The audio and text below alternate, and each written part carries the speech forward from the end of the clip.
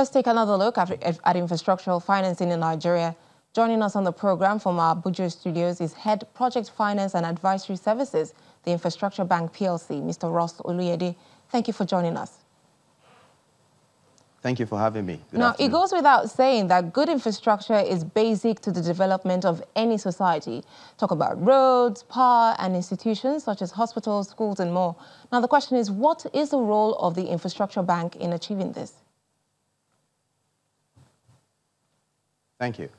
The Infrastructure Bank was set up initially as an urban development bank. That's what evolved to becoming the Infrastructure Bank. The whole purpose of the bank essentially is to profile long-term solutions to infrastructure development in diverse areas comprising transportation, power and energy, mass housing, municipal development. Essentially, we go about doing all of these essentially through developing, preparing projects and making them financeable to the point where it could attract the necessary requisite financing required to develop those projects. Now, speaking of long-term, infrastructure remains a major challenge in Nigeria. Are we really doing our best to change this narrative? At the moment, from the different studies carried out by either the government or the private sector, it is very clear that there's a huge funding gap to get us to where we should be. It is clear, essentially, that annual budgetary provisions are not sufficient to provide the necessary infrastructure required. So it is important to find an alternative way of financing infrastructure development in Nigeria, which is why the public-private partnership initiative and drive has come to the fore in the last couple of years, essentially getting the private sector involved in bridging the gap that is inherent in our infrastructure development.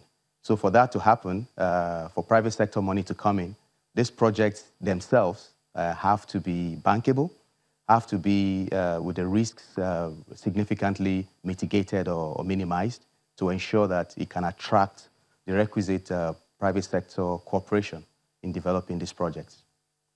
Now, there's already talk of fast-tracking this entire process.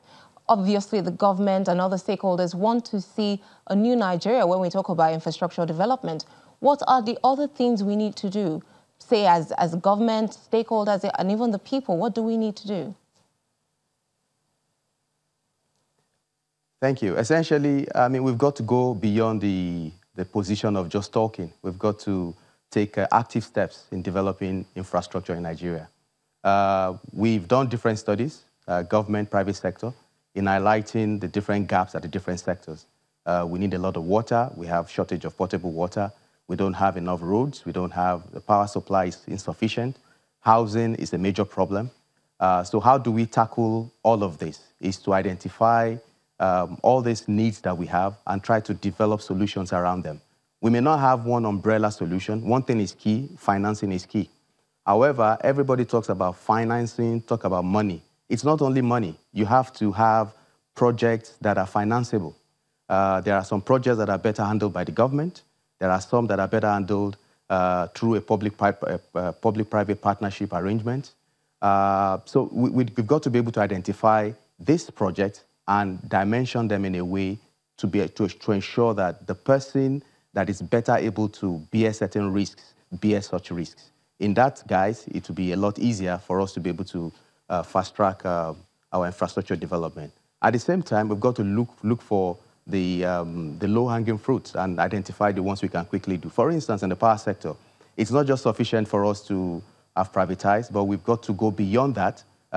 There's the off-grid solutions. There are so many other solutions that are coming that are useful to ensure, for instance, that rate of electrification is enhanced as opposed to everyone waiting for grid connection. Likewise, in terms of housing, we've got to develop products around different subnational governments and see how we can help at those levels to make housing available to everybody. The federal government cannot do all of these things. The state governments by themselves cannot do all of these things because of the limitations of budget. So we've got to create an enabling environment, ensure that we have a very sound regulatory framework where the private sector feels very comfortable that whatever investments they have, they are adequately protected. That is very key in fast-tracking infrastructure development in Nigeria. Let me cut in there. How many projects is your bank working on right now? We are working on a series of projects cut across the different sectors in the spectrum of infrastructure I mentioned earlier, from road, to housing, to power, to real estate, mass housing development, to water, provision of water, potable water, and reticulation infrastructure. We work across this entire spectrum, and we have a series of projects, both the ones that are at the point of being financed and those that are still at preliminary stages that are being developed.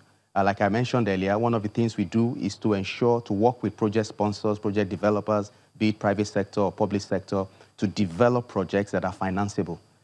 Financing will always come, whether it is offshore or local. Most of our projects are at preliminary stages. We are working to ensure that these projects become bankable. Thank you very much for speaking with us on the program. I have been speaking with Mr. Ross Oluyede, Head Project Finance and Advisory Services, the Infrastructure Bank PLC.